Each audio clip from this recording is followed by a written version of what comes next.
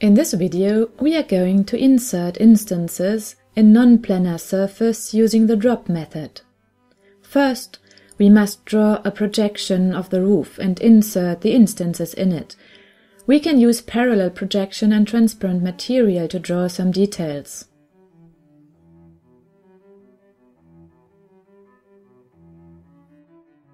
With the parallel projection mode, the model can disappear. This problem is called camera clipping.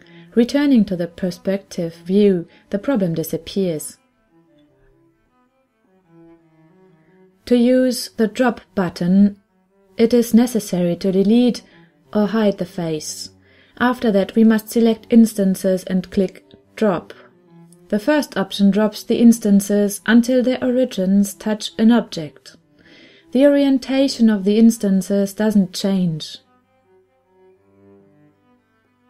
Now let's try the X rotation option. In this case, the instances rotate to fit their X-axis to the surface. With the Y rotation option, the instances rotate to fit their Y-axis to the surface. The last option rotates the instances to fit their collecting surface to the mesh. So, for this example, we should use the X rotation option.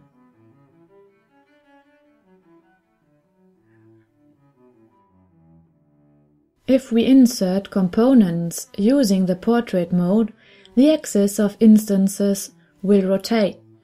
So here we must use the Y rotation option. Let's try to select the group. It doesn't work, because we must choose instances. Now we have a problem, that the instances are not rotated, only dropped. This problem appears because we forgot to delete the face.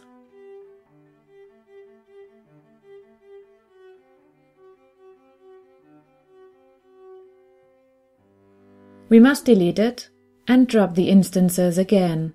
Now everything is okay.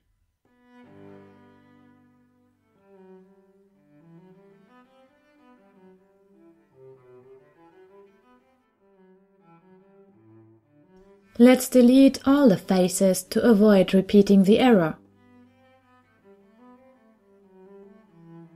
Here we want to insert the instances coplanar. We can use Y rotation or coplanar options. In the last example, only coplanar rotation is possible.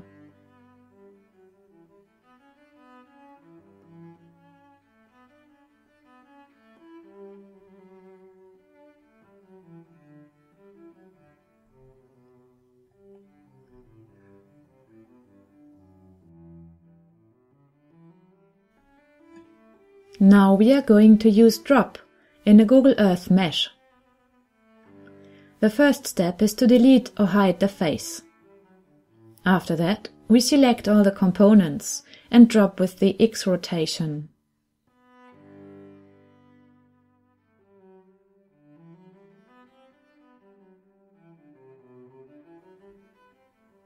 Now the components are in the Google Earth terrain layer.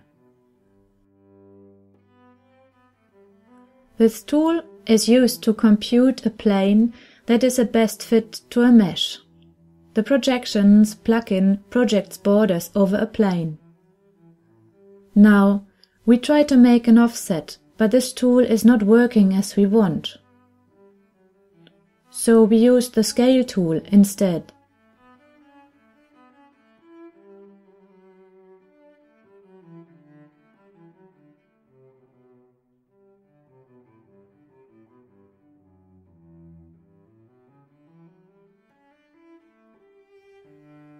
We press Ctrl to center it while scaling.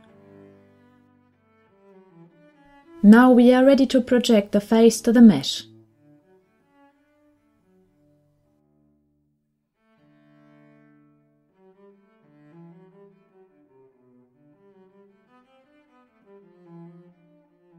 And now we have a face in which we can insert instances. using multiple faces or one face, one edge dialogues.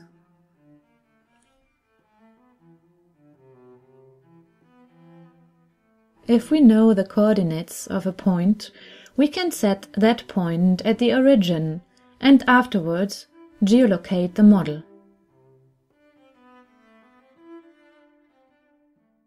Using View Model Info Geolocation.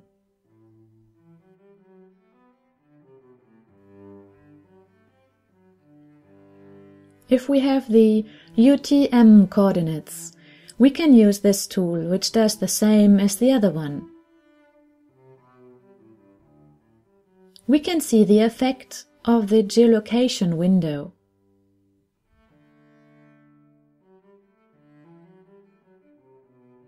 To make a report, it is necessary to add some construction points to the component in the x-axis.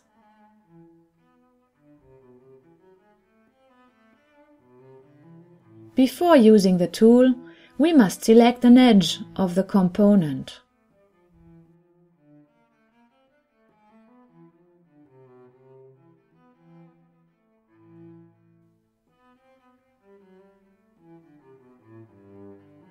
We can see the information for the two construction points in each instance.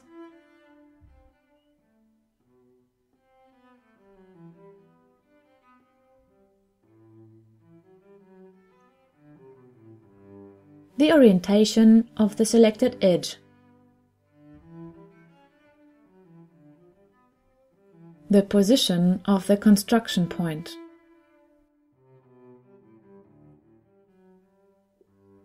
The position of the projection of the construction point over the mesh following the edge.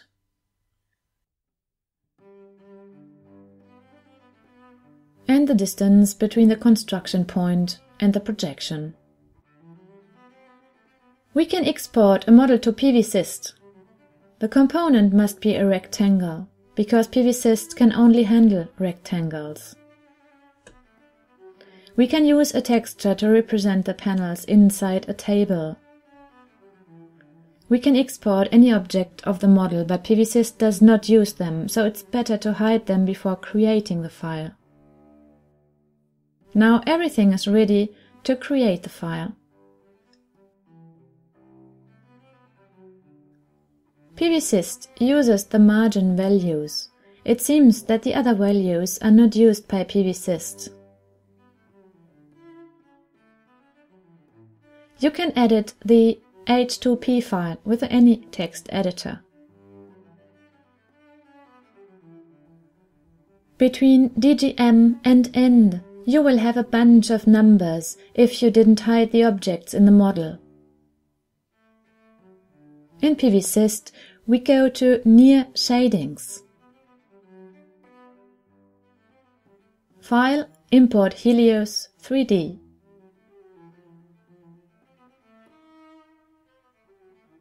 And now we have all the tables.